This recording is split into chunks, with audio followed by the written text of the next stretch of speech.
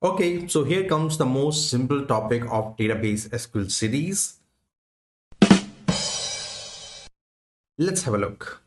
When you have a result set or group of object, you want to sort them in a particular order. That is exactly what order by does for you. Sometimes you want data to be sorted based on a name. Sometimes you want based on date.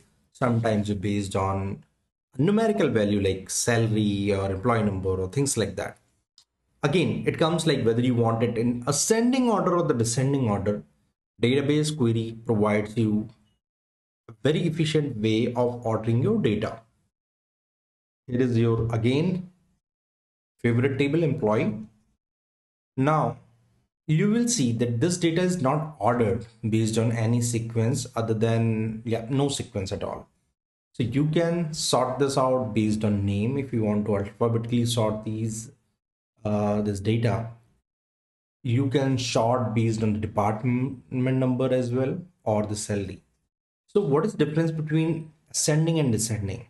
If in case you want data to be in ascending order, which means incremental order, you can use ASC as a keyword. In case you want reverse, DESC could be the keyword.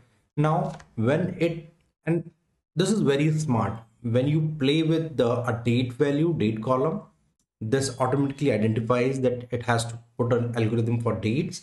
If it is name, it goes with the alphabets A, B, C, and Z.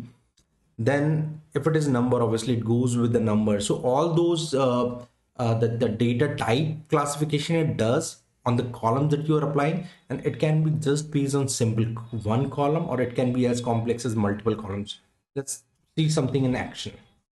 So here comes your database table employee that is unordered. Now I want it to be ordered on numeric number, which I can say employee. I want this in ascending orders. I can run this query again and you will see just a mistake. So order by is the keyword that you need to use after the result set or the table name.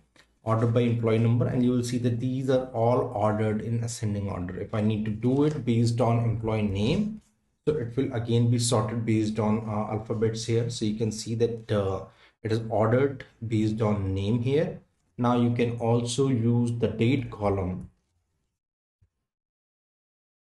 There you go. So you can do this pretty much with now there could pretty much with every column. Now you can complicate this a little bit if you want to mix this with any other column. So let's say I want to do this on hire rate ascending and employee name ascending. So first column, you will notice that it will take the first column, and first column it will go sort this alphabetically. So after hire date it will go, this has shortlisted 81 first, and then after 81 is shortlisted, it's shortlisted based on the employee name here. That is how it works. So based on name, and then based on date and the name. So I hope this is pretty straightforward. This is very easy to implement. Let me know if you have any question in the comment section. Thanks for watching.